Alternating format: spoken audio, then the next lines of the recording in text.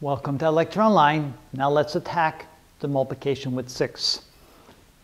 Here we notice, if we look at the multiplication table, that there's something in common with the left column and the right column. Look at the answers and notice that the first one ends in a 6, so does this one. The second one ends in a 2, so does this one. The third one ends in an 8, so does this one. The fourth one ends in a 4, so does this one. And the last one, 30, which is half of 60, but they both end up in 0. So you recognize when we multiply times 6, the numbers always end up in a 6, a 2, an 8, a 4, or a 0. And they're all even.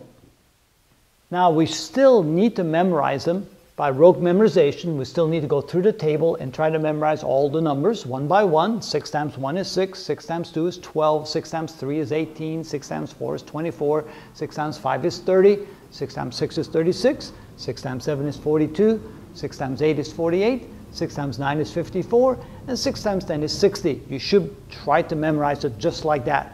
But there's some tricks. If you forget one, how do we get that number? How do we get the answer?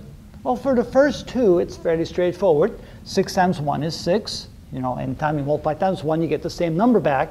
And 6 times 2 is 2 times 6, which is 2 of them, which means it's 12. The next one, 6 times 3, you know it should end up in an 8. And what number goes in front of that? Well, it's still 1, because when you add to 12, if you add 6 to 12, you still get a number less than 20, so it's going to be 18 in this case. The next one ends up in a 4, but if you add 6 to 18, you get something more than the teens. Now you're in the 20s, so the answer would be 24. 6 times 5 is half of 60, therefore you get 30. And 6 times 6, you take the previous answer, the halfway answer, 30 is half of 60, and you add another 6 to it because you know that it ends up in a 6. The next one needs to end in a 2, and I know that by then you're in the 40s, so this becomes 42, and then you add another 6 to the 2, you get an 8, you're still in the 40s. 6 times 9, I always like to go 6 times 10 minus 6, so 6 times 10 is 60, minus 6 gives me 54, and 6 times 10 is equal to 60. And that's how I'm able to figure out those numbers very quickly, by quickly remembering in the order and how they go. Ends in a 6, ends in a 2, ends in an 8, ends in a 4, and you get 30.